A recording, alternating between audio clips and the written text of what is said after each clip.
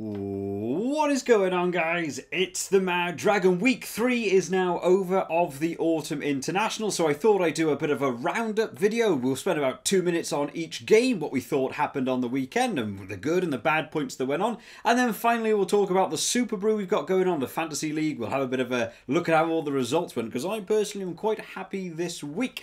So starting off, let's start off with the first game that went on. So Scotland versus South Africa. Now, a lot of people were commenting on this. People were saying, don't rule out Scotland. They could be looking for this one. This could be one of the bigger upsets of this series going on. The world champs losing to Scotland. Scotland on the way up. Scotland have been doing pretty well, to be honest. They've had some good games. They beat Australia the week previously. Unfortunately, it didn't go that way. The final score 30-15 to South Africa. So South Africa looking very friendly on that scoreboard. In all honesty, the game wasn't quite that sort of extravagant. It was definitely quite a close game all the way up until about 60 minutes, I would say, maybe 70 minutes even. It went on for quite a while. There were sort of alternating tries going on. Scotland played well. They obviously thought they'd target this game, throw everything at this one and see how it went on. I did say in the preview video to this one, what I thought would happen is the first 40-50 minutes would be really tight, and then it would be when those subs came on is where South Africa would begin to have that bit of difference come in, and I think that was pretty much what happened. There was a couple of big areas for them that South Africa managing to win certain areas. Scotland would be quite happy with how long their scrum managed to hold up against the South Africa onslaught, but there was a couple of issues for them. One being, I think, on that right wing, tough day for Rufus McLean, having to try and keep a hold of Mapimpi. Thought he had a really good game, managing to get around the outside. He got 2 tries himself. Stuart Hogg coming back and got his own 2 tries, as well as one incredible team-related offload passing tries going on. Fantastic to see Stuart Hogg going there. But it was that 60-70 minutes, every scrum, as soon as that substitution lock came on, that Scotland scrum couldn't hold up, and it wasn't quite the same as what we saw in that Australia game where we had so many of the props going off for Australia.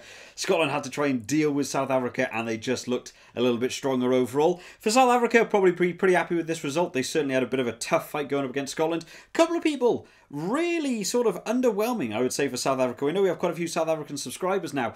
I mean, you guys must have thought as well. There was a couple of people that stuck out to me in that, I forget which way around it is. I think it's Herschel Yantes is the scrum half. I know there's Herschel and Elton Yantes.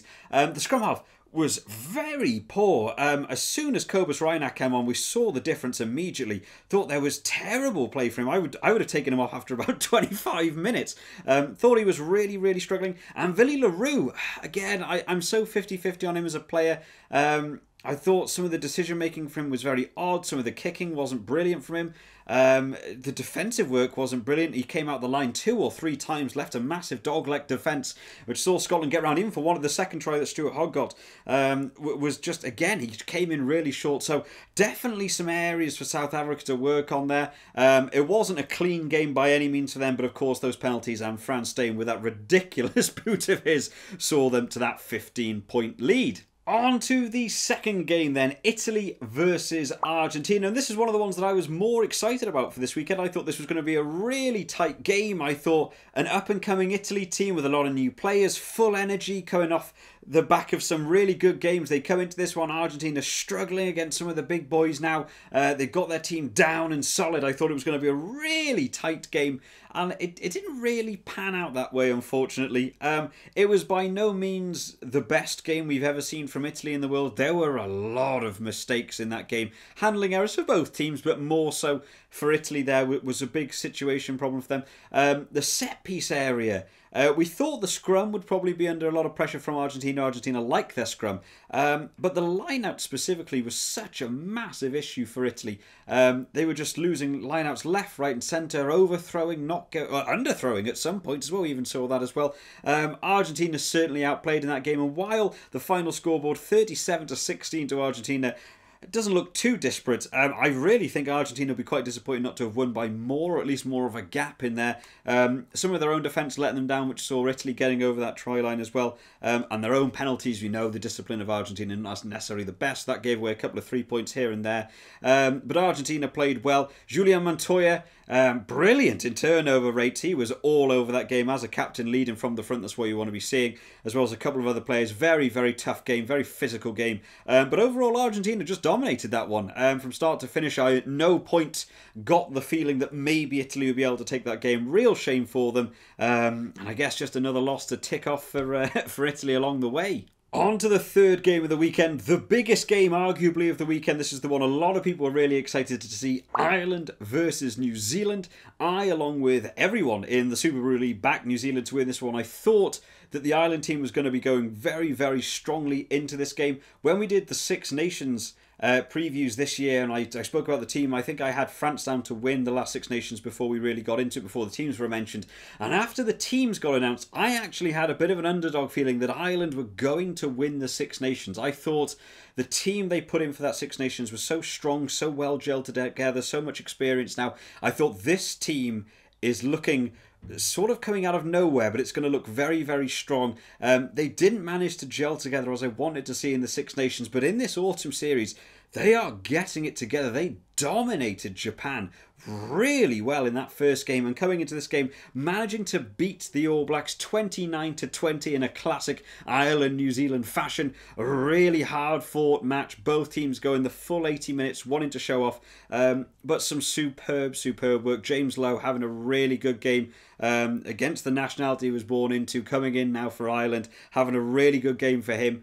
I thought there was maybe a bit of a mistake not putting Tadhg on to start off with, but I think the setup, letting Keelan Doris do his thing, bring Tadhg on in that second half just to bring in your new refreshed line jump and also the turnover jackal player. Brilliant move from Andy Farrell. I thought Ireland played really well in that game. And not to take too much away from New Zealand, I thought they played pretty well. We saw in that game last week there was a few cracks and a few errors coming in, but that was very much because it was a bit of a B team. This was now a much more fully fledged New Zealand team. We're still seeing those issues, and it goes a little bit with what I've been saying for quite a while now, that the way to beat New Zealand is to just go for them. Don't hold back. It's one thing I get really annoyed at when we see Wales. Wales are very much an absorbing team. They back their defence. They believe they aren't going to concede the points, and it just doesn't work against teams like New Zealand, because that's exactly what they want. Someone like Ireland will go in there, be full on attacking, play like New Zealand against New Zealand, because they're not used to being on the back foot, and they actually really struggle in so many areas when they're put under constant pressure. And that's what we got to see in that game. It's why South Africa beat them. It's why we're seeing England beat them in the semi-final. It's why Ireland have gone on to beat them here, and I hope other teams begin to take note now. New Zealand aren't invincible anymore. They are the team that if you go for them, you can beat them. And I look forward to see the France-New Zealand game next week. There, of course, was another game going on, which probably a lot of people won't know about. It's not televised anywhere. It's not one that I could see. And that was Portugal versus Japan. Japan managed to win that game 38-25, so the Japan team obviously stepping up from that game we saw against Ireland. That'll give them a bit of a boost for next week. Portugal, I mean, we need to talk about Portugal, because Portugal last week beat Canada, which is a World Cup entry team. Most years you see Canada in there. Portugal beating them 20-17 last week. And in this game, they were only 13 points off Japan, who were going on to beat Ireland and Scotland in the last World Cup. So Portugal, not a team I know a lot about, but they're really seeming like they're moving up in the world as a Tier 2 nation, or maybe Tier 3. I don't even know what you class Portugal as, but not a team I've ever got to see. I couldn't tell you a single player for them, but they are up and coming, and maybe not the 2023 World Cup, but maybe moving towards that 2027 World Cup, we might be seeing Portugal get in, and I can't wait to see some of these lower end teams getting. So best of luck to them, but a good win for Japan. Finishing off our Saturday then was, of course, England versus Australia. This was always going to be a real sort of clash of titans, as you like to see. England coming away with a win in this one, 32-15, which is pretty much what I thought was going to happen. I think my prediction was England to win by like 16. The difference was 17, so that's pretty close. England came in with a very strong team, considering Eddie Jones talks about hacking out 30% of his team. It's almost like the team you saw in the Six Nations or in the World Cup. Anyway, a couple of changes. We got to see Freddie Stewart getting in there, getting his own try. That was nice to see. He's got a bit of a career, hopefully, in that England team. A couple of other players playing really well, using players in very different ways. Itoje doing far more ball carrying than I'm used to now, rather than being the tackling, jackling sort of player. Curry, Underhill, these players now really beginning to solidify solidify their game. I think that England team looks strong. It wasn't necessarily the strongest Australian team that could be put out. They have got players missing. And I thought Australia were playing pretty well. I think England will be very happy with how they managed to get on again that scrummage department. We saw Scotland last week managing to just topple over that Australian scrum, but it was down to a couple of injuries or yellow card situations even in that game. England, on the other hand, though, just managing to outmuscle that scrum, a really, really big move. Michael Hooper going off at one point as well will have been a big blow to them. But I think the Farrell-Marcus Smith axis is working well. We saw them working in good partnership. It's only upwards from here. It's the first time we've really got to see it, so it's only going to be improved from there. There's a couple of really good players. I think England will be getting excited now, looking ahead towards that World Cup. They're beginning to reset their team now, put in some of the new players, some of the old boys, and they're generating a team. And this is an Australian team that's been playing well. They're certainly not coming away with some of the results they would want. They could have won the game against Scotland. They could have won more games against France in the summer series. They beat South Africa. There's results in there, but they'll be wanting it to do a little bit better. And maybe once they get a full team together, they'll become more fearsome. But as a Wales supporter, if Australia could just stay down there a little bit longer, I personally would quite enjoy that one. On to the Sunday then, and we had France versus Georgia. This was a game that went pretty much as I expected it to go anyway. I expected it to be a bit of a first 40 slog match and then a second half takeover from France. Georgia did well in a lot of areas I wasn't expecting them to. A lot of the set plays they were using actually coming off. A lot more of the back runners being used. We saw more loops. We see more of those wingers being used. Todua is a machine on that wing as well. He played really, really well. They managed to come away. There was a 41-15 loss. But they managed to get 15 points, and while it doesn't sound like a big thing, we saw it back in the last Autumn Nations Cup, so they weren't scoring points. I think they got less than that against Ireland in that Autumn Nations series. We saw them score nothing against Wales, and I think they might have either scored nothing or like 3 points against England last year.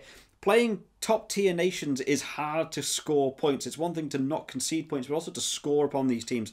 I think they won't be too unhappy with it. They certainly threw a lot at that game, and it was nice to see from them. France had a tough 20 minutes, to be honest. The first 20 minutes, they really weren't getting off the line as much as they would want to. They weren't scoring the points. They did go a lot more for corners and stuff rather than going for the 3 points. Maybe that would have seen the game out a little bit more. They wanted to test a lot of different angles. It's a much bigger team than I expected to play Georgia.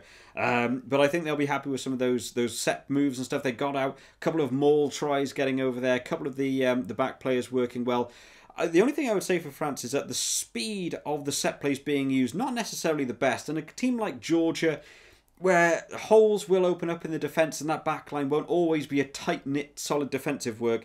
I think against bigger teams, France might struggle with not getting that ball out quicker to the wing. But overall, 41 points is a good score to put on any Tier 2 side. And I think for them, big positive.